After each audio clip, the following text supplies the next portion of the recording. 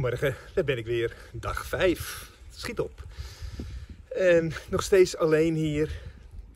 En ik begin natuurlijk de mensen thuis al te missen. Dus ik heb een rondje gebeld. Naar Corrie uiteraard, een paar keer per dag. Naar Thomas. Naar Jessica. Julia niet, die was aan het werk denk ik. Naar mijn vader. Naar Denise. Dus ik heb iedereen weer gesproken en zijn we weer een beetje bij op die manier. Ik kreeg trouwens van Denise de opmerking dat ik die boom waar ik uitgevallen ben, dat ik die niet de schuld moet geven van mijn ongeluk. Dus ja, ik ga het goed maken. Ze heeft inderdaad gelijk. Daar ga ik. Ah, die boompje van me. Jongen, jongen, jongen. Ik kan er toch niks aan doen, jij? Hè? Kom maar. Oh. Het is een goede lobbese. Hij staat hier al 70 jaar, hè? 70 jaar al. En komt er opeens een grote, dikke kerel, wil een boom gaan maken. Blaas ik die eruit, krijgt hij nog de schuld ook. Dat is niet eerlijk.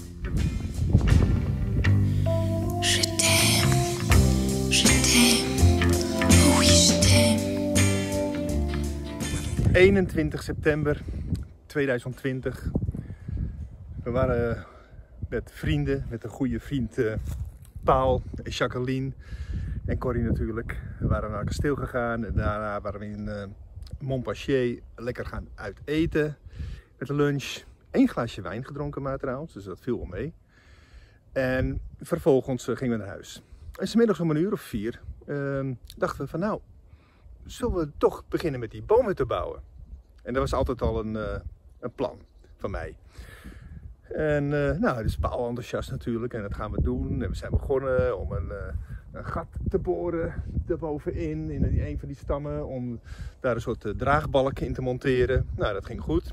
En vervolgens moest ik daar ook nog weer een gat boren en die plank eraan doen.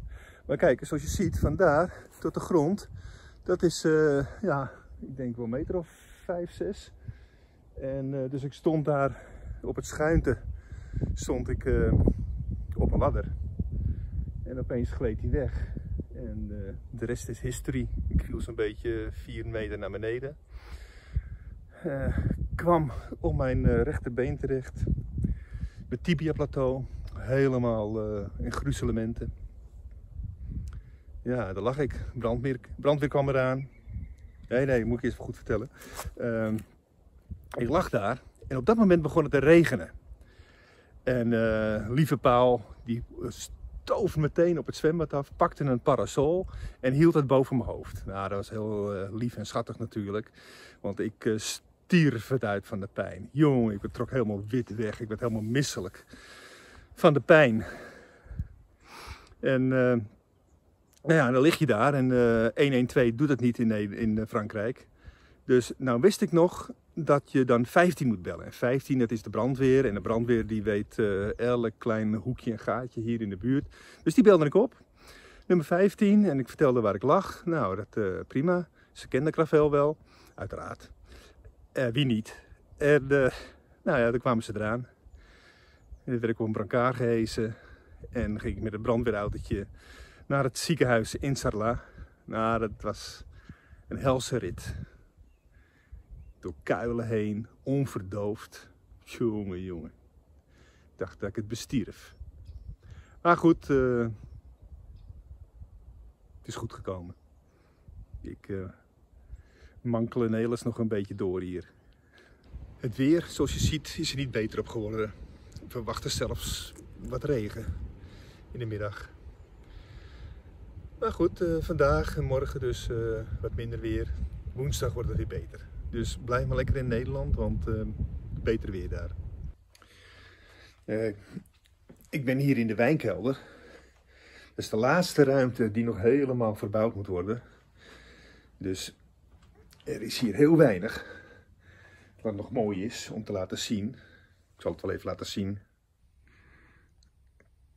Als opslag wordt het gebruikt. Maar dat moet nog helemaal verbouwd worden. En kijk, daar is het belangrijkste van alles. de wijnvoorraad.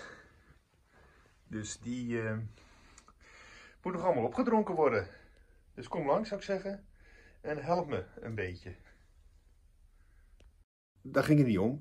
Ik herinnerde me opeens dat ik hier ook muizenvallen had neergelegd. En gisteren had ik natuurlijk dat ene muisje gevangen. Heb ik weggegooid, keurig opgeruimd. Maar nu liggen er hier ook 2. Op de grond liggen ze. Ach, zielig. Dat kippetje van gisteravond, dat was trouwens heel erg lekker. Kon ik niet helemaal op. Dus ik heb nog wat bewaard. Voor vanavond. Oh, kijk. Alain is denk ik bezig om de boomwortels uit de grond te halen. Ik wil even hallo zeggen.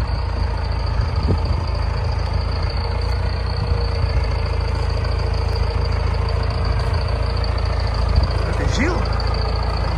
Gilles is dat. Hey, Eros.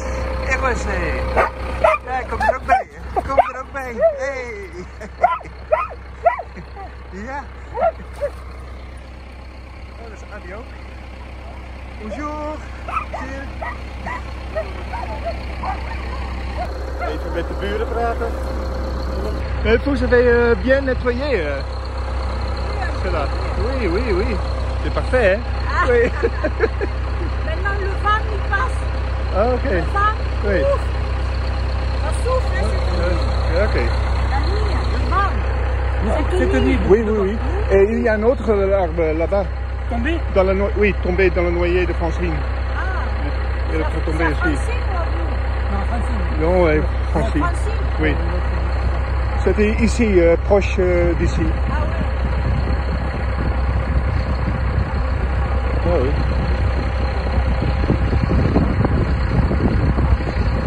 Et tu prends le sous-arbre, celui-là aussi? D'accord. Okay. Dat waren Annie en Gilles. Gilles is ondertussen weer vertrokken met zijn tractor. Die tractor had hij trouwens geleend van Francine, een grote machine. Dan kon hij mooi die boomstronken mee verwijderen.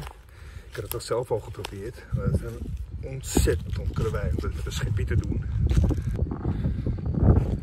Maar ik zie trouwens dat hij me helemaal naar beneden brengt in de tuin. Waarschijnlijk gooit hij hem daar ergens beneden in het bos. Nou, prima toch. Zijn we er vanaf. Hele aardige mensen zijn dat. Annie en Gilles. Ja.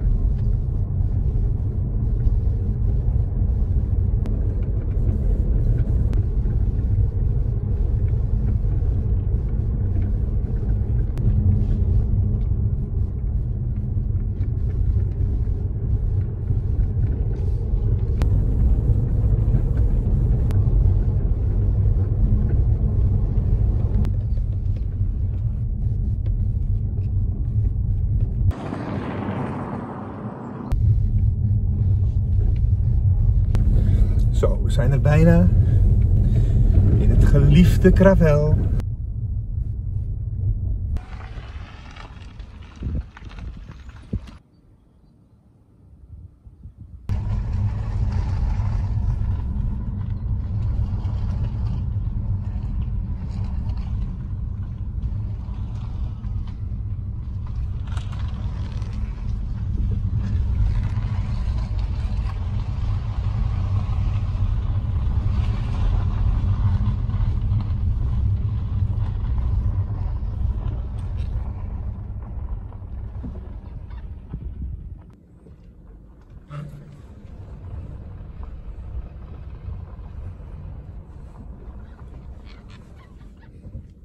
Et voilà, we zijn er.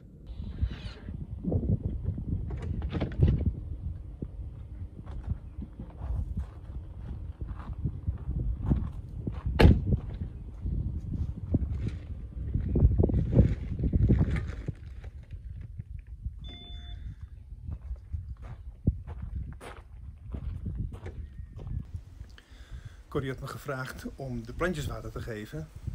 Vooral die daar verderop in de schuur staan. Dus dat doe ik dan eventjes. Het liefst moest het met regenwater. Dus oké.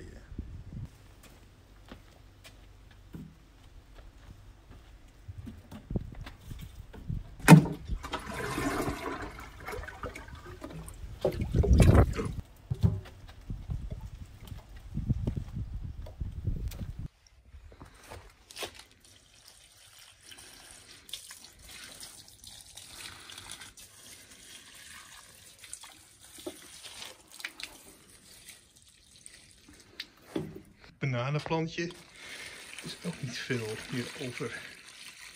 Het schijnt dat hij het gewoon weer gaat doen van het voorjaar. 2 kleine palmpjes nog.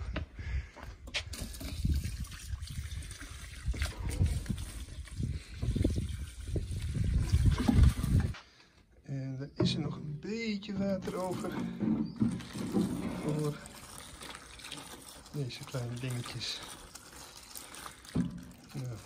Lavendel is het, denk ik. Oké, en dan tot slot nog het momentje van Louay.